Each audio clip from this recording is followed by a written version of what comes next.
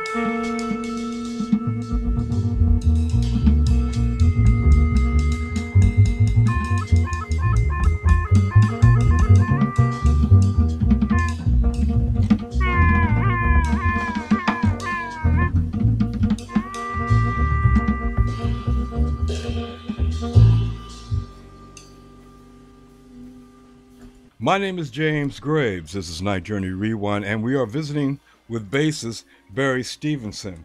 High school, went to college, playing it. When did you decide during this time that, you know what, I would like to try this professionally?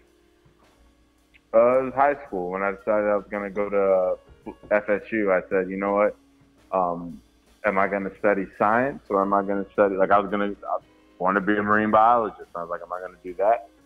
Or do I want to put my time towards music? And I was like, I'm a terrible student, so I'm not gonna major in both. Like I was like, that's not real. Like I'm not doing that.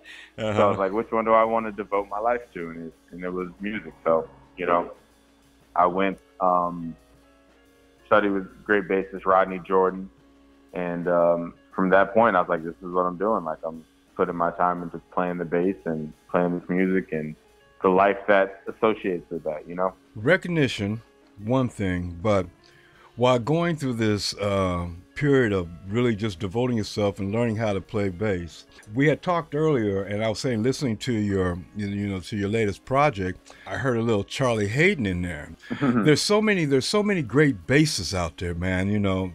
Just not just electric, but I'm just talking about upright basses. And there's just so many people that you could probably pick from and say, ooh, I like that lick from Ron Carter. Oh, but man, I'm feeling Charlie Mingus on this one. Oh, and the list goes on. How do you know there's so many out there? How do you kind of be able, first of all, to be able to develop your own style, but there's just so many cats that you can take something from to develop with?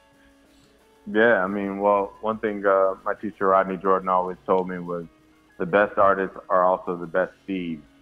And he was saying, if you look at any of your favorite artists, they stole something from someone before them and took it and made it their own. So like, it's about understanding the history and knowing the music, like to where it's a part of you, but also being free in who you are and bringing yourself to the table. Like taking all, like, okay, I like this from Mingus, I like this from PC, I like this from Ron, I like this from Ray Brown, I like this from Jimmy Garrison. Like taking all these different things. Charlie Hayden, and then just kind of distilling them into this is how I would do it. I learned, you learn what's possible from the masters. I feel like they show you this is possible. Now take it and run with it. I heard that. It makes a lot of sense because, like I said, there's just so many great cats out there, and you could probably get something from every one of them. You can, you really can. Bottom line, you want to kind of develop your own sound, so when people listen to your music, they said, "Oh yeah, that's Barry right there." Do you think you've got that yet, or is that something you're still working on? To answer that question, there's two sides of it, right? Like you're always working on it. You're always working on your sound, refining it and fine tuning it, so to speak. But then, like I remember one time, so I went to the University of New Orleans for grad school after FSU, and you know Wes Anderson, the great Warm Daddy, he was living in Baton Rouge, and he would come down there all the time. His son was going to school with me, Wes Anderson the fourth, and he said to a friend of mine who asked him one day about he's an alto player. My friend asked him about developing his sound, and Wes said, "Man, you already have your sound. You're born with your sound. The way you move air through the horn, your lungs, like all the things, the way stuff, the little things that you do, how you do it is like based on your physicality, like you know how you control things and everything. It's like you're born with that sound. You already have your sound. It's really recognizing that sound." And like the good parts that you like, the parts you don't like, and fine tuning everything, Right. and getting comfortable with it. Because I mean, you already have your sound. You know what I mean? Like, Yeah. You think about it when you listen to yourself through the years. It's the same sound, but it's just you hear like, okay, like you're fine tuning, you're tweaking this, you're doing this, you're trying to go for a different thing, like you know, different periods of the journey. But like it's a journey. The overall thing is you want to sound good. You know? Oh, I heard that. That is the bottom line.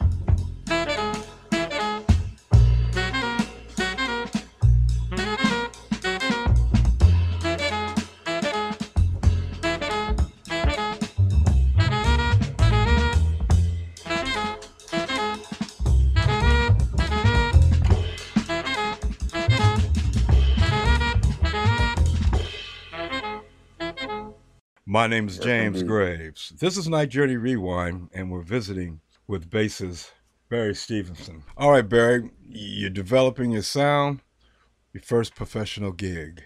Ooh, I don't, I Tick don't even, tock, tick I tock. couldn't, I couldn't tell you my first professional gig, honestly. But I remember my first professional tour was with this blues band based in Tallahassee, Florida. I went to Southern Iowa, and that's when I was like, oh snap, touring, like, getting paid to travel and the world. Like I was like, this is possible. So I just kind of wanted to get more of that happening. Mm-hmm. Mm-hmm. Let's talk about your CD.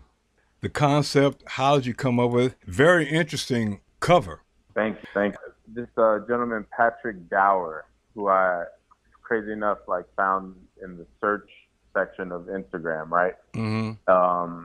I saw some work he did, and I clicked through, and I was like, man, I contacted him, and we collaborated on the artwork. He created this original piece, and Oh, okay. then a friend of mine, Michelle Ray Williams, she did the album layout.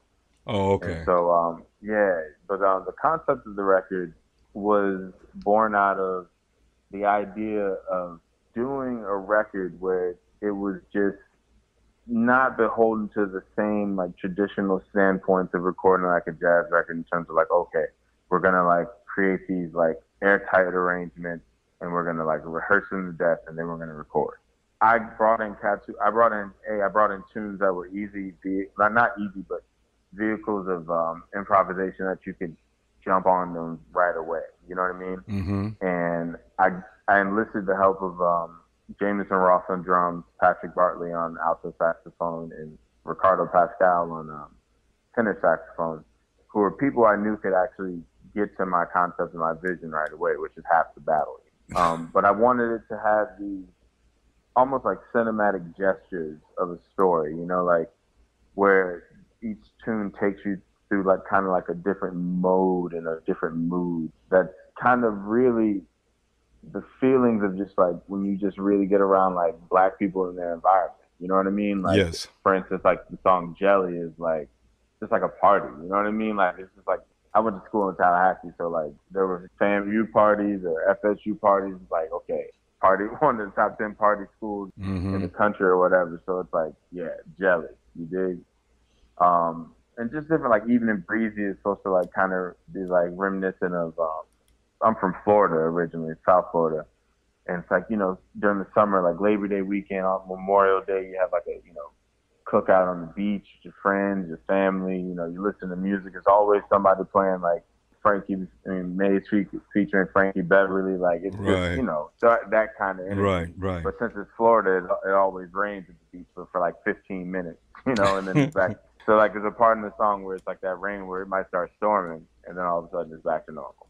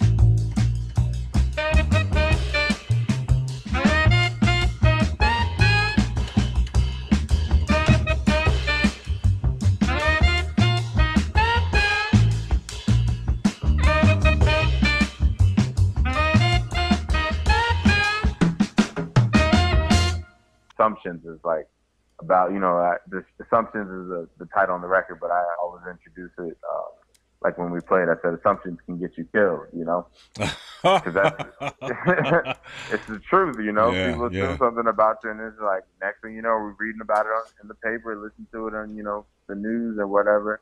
It's just that kind of, just right. saying, like, we're not a monolith, like there's just so many aspects to us that, just even in the makeup of the band, like I just got such different characters. Like if you knew them personally, like Jameson, like he's a Grammy nominated drummer, vocalist, and he drums with Snarky Puppy. And he's when you see him in the airport, he's wearing like a fitted, probably some Jordans and like some sweats and a hoodie. People are always like, "Are you guys like like a rap group?" That kind of stuff. If you knew that this dude played straight ahead and could tip, like it's like they don't understand how to place it. And if you hear his voice, it's just like angelic. So it's like they don't know what to do with that kind of information. You know what I mean? And Right. same thing with like Patrick Bartley and Ricardo. These are like two people who are like super into like computers and like I knew bringing them together. Like they told me it was if anything, it was monumental in that it's the first time that Patrick and Ricardo had ever recorded together, really ever played together. And I knew them together would be a vibe. Like I knew I was like, they're gonna be able to do my concept. So I came into it with these tunes, like I said, I came into it with like the song Cork is a Condiment was like just a sketch of two different lines. And producer Nicholas Payton was like, I want to hear this melody the whole time, even while Cats are solo. So we kind of we approached it from that kind of angle, Mm-hmm. I allowed basically for their space to be space for the compositions to take shape while we were recording. Like we would rehearse the tune and then record a tune, and that's the process we followed. Oh, okay. Yeah, like so we like some of the stuff like I was changing on the spot. Like let's do this. It was a way of like really really getting some ideas and like letting the other musicians have a say in like the process as opposed to just being like, here I brought these tunes. And let's go over it, and this is how it's going to sound. Let's Hopefully. play this. Then it's like let's play this, and then you play 4 bars here solo, trade 8s, and then drum vamp, and then play the head out. No, we didn't do that.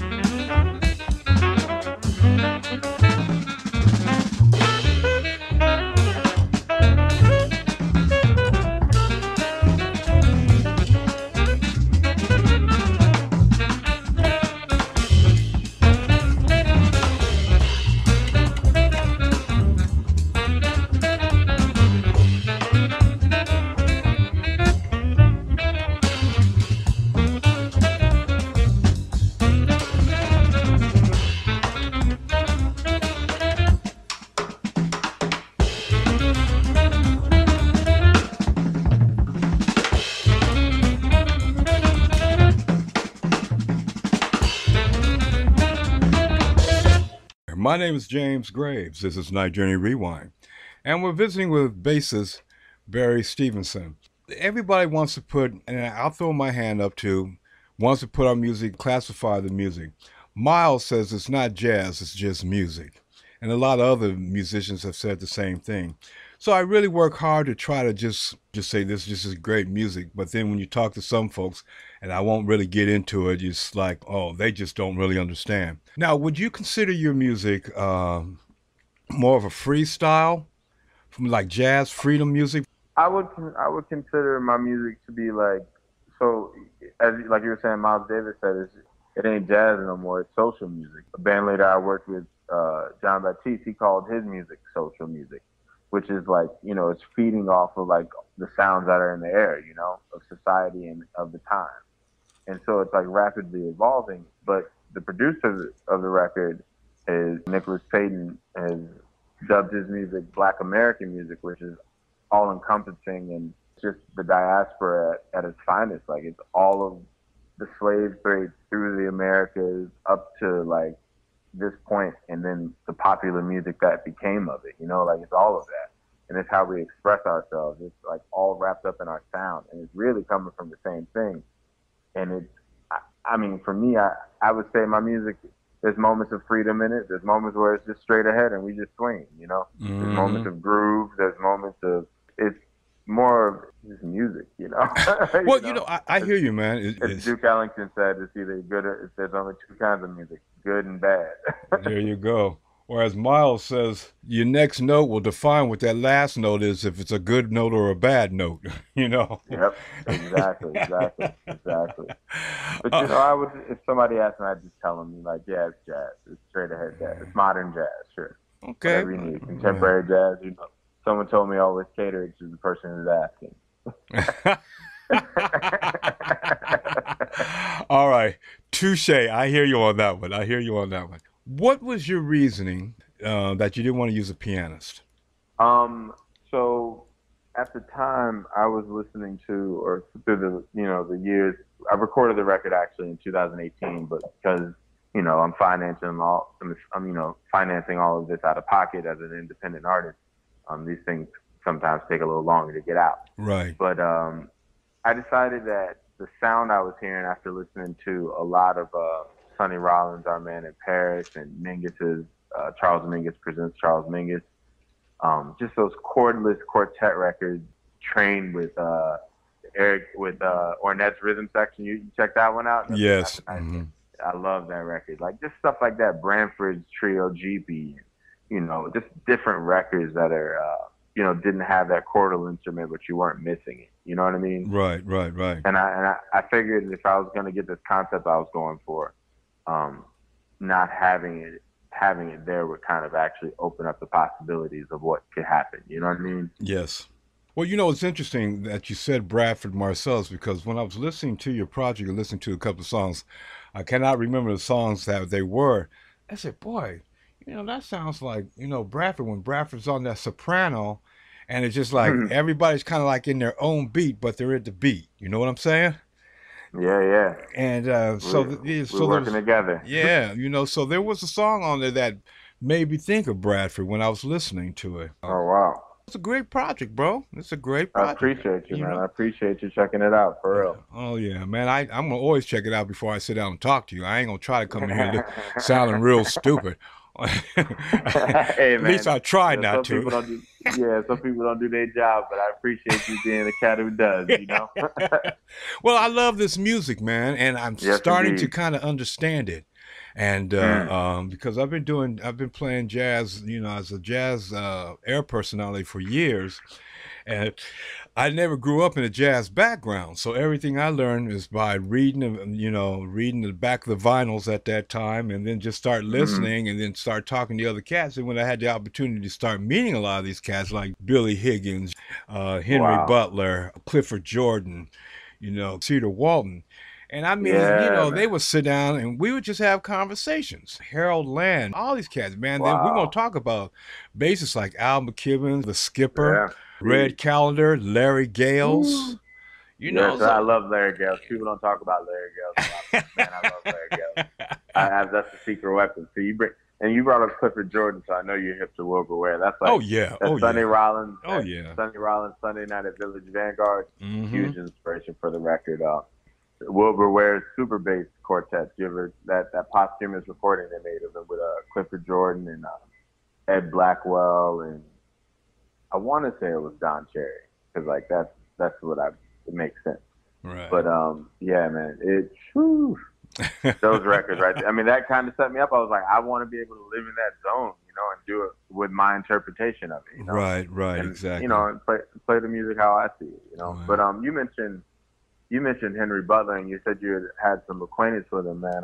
Oh yeah. I met Henry. Like I said, I used to live in New Orleans, and he would come through for Jazz Fest, and an artist I was working with, manager, put me on these gigs, and it turned into like we went to Brazil and playing in front of thousands of people at this, like, in Sao Paulo, like crazy block party, like this sea of people with Henry Butler playing some blues. He's a legend. He's, God rest his soul. Henry is a pillar of New Orleans piano, so to be able to play with him was such he taught me a lot. Yeah. He's very particular about what he wanted. He could go from playing Pinocchio to playing Mardi Gras in New Orleans, and it could be in one fell swoop, and you got to be there. You know what I mean? Oh. And he heard everything, every little note, every little thing you did, he heard it. Right. He was an incredible musician, and he was an incredible brother, man. Yes, indeed. Hilarious. I had the opportunity to meet him in Los Angeles when he used to come to Los Angeles. And we wound up really becoming, good friends. Actually, during that time when I was trying to do a little jazz promoting and got hooked up at this hotel up on Sunset Boulevard, we had him for 2 nights up there. And he worked with us really well. Just a good brother. Yeah, man. Yeah, of course. And I think the interview that I did with him, man, I think I did about 2 interviews with him. So even that was just precious. Well, brother, let me tell you, congratulations on this project, ICONOCLAST. Thank you. And for people who want to get it, why don't you give them some information, how they can contact you or how they can contact to get the music?